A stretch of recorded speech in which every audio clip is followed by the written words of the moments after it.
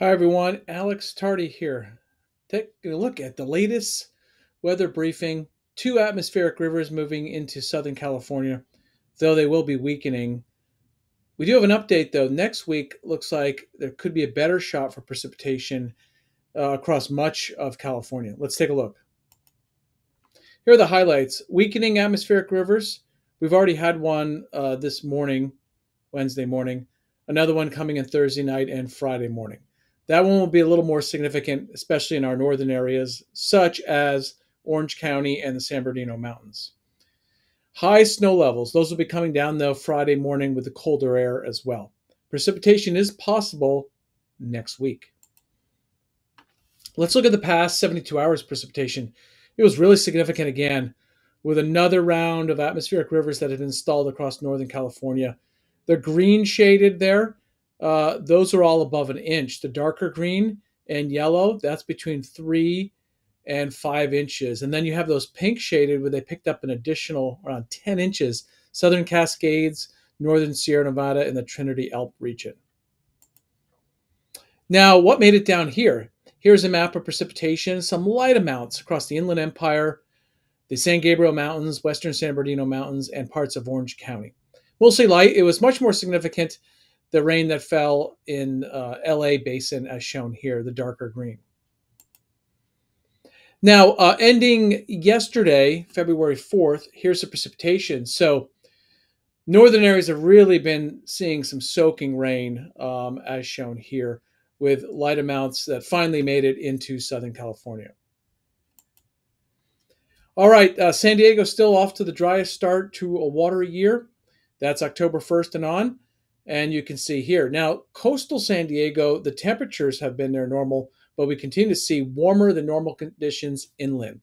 Most areas in Southern California are less than 25% of where they should be this time of year.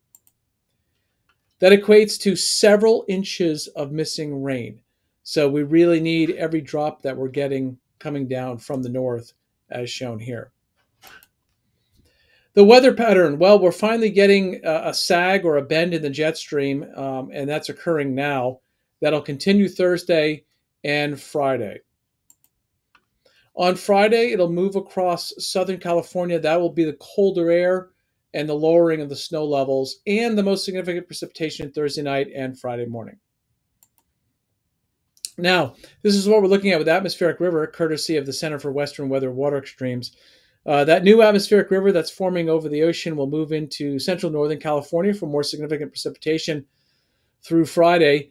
By late Thursday, on the right-hand side, it'll be sagging down and into Friday morning across Southern California. You can see that the atmospheric river will weaken, but it could hold together across our northern mountains and parts of Orange County, where we expect the more significant precipitation of a ½ inch to an inch. Next week, another atmospheric river is expected to arrive.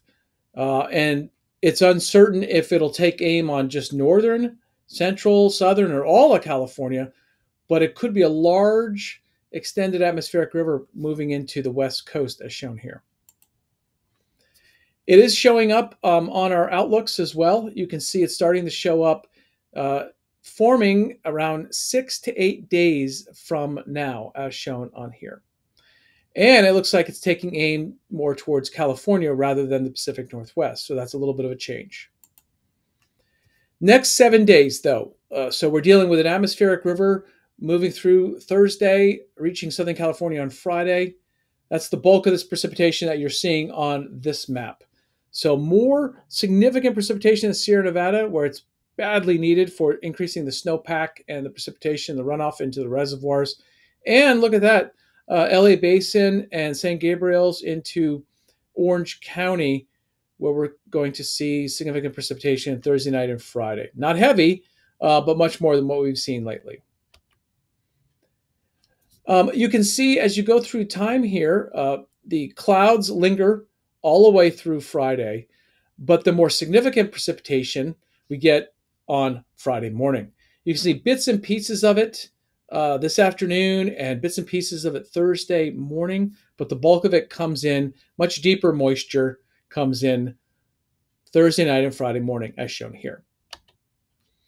The wind forecast is for windy conditions across the deserts and desert slopes, as shown here.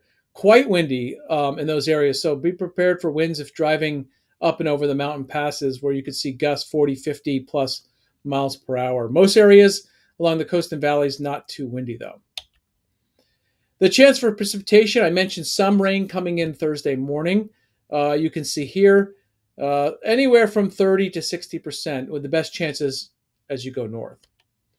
Now, a more significant system comes in Friday morning along with that colder air. So we do expect more wetting rain and widespread rain for our northern areas in those darker colors. The temperatures on Friday, well, they'll rebound after the cold front in the mountains in the 40s, but we are expecting snow levels to come down to around 6,000 feet Friday morning with a little shot of cooler air coming down. Elsewhere, 60s, pretty mild on the coast, and 70s in the deserts. The total precipitation, this is a nice zoomed up view. You can see a lot of places along the San Gabriel's and the Cajon Pass up around an inch, maybe locally an inch and a half. Then as you go south, it drops off pretty quick. Santa Ana Mountains, 3/4 of an inch. Orange County, 1/4 to half inch. Down in San Diego, Metro, less than a tenth. And then Inland Empire, a pretty big range of a tenth to a half inch when you butt up with the Cajon Pass and the foothills. Very little making it into the deserts, if any. The outlook, which has changed for next week, is looking for a good probability of above average, not just rain, but above average precipitation, rain and snow over most of California, as shown here in the green shaded. Then when we go deeper into February, the jet stream looks like it'll lift further north into the Pacific Northwest, so confidence is high for not just wet, but wetter than average conditions in the Pacific Northwest and cooler than average in that area as well. So it looks like our best shot is the middle to latter part of next week, so between February 12th and 15th. When we look further out, there's not much signal, and we're still dealing with some mixed signals across California, as shown here. But nonetheless, things appear to be getting wetter across the region next week. So we're trending towards wet next week, and then after that, it looks like it stays wet in the Pacific Northwest for mid to late February. Some resources, including the outlooks I showed you that are updated daily. You can monitor precipitation at waterno.gov, or you can monitor it at weather.gov. And if you want a detailed weather forecast, you can use the point and click at the links shown here. We also post information on Facebook and on X. All right, everyone, take care.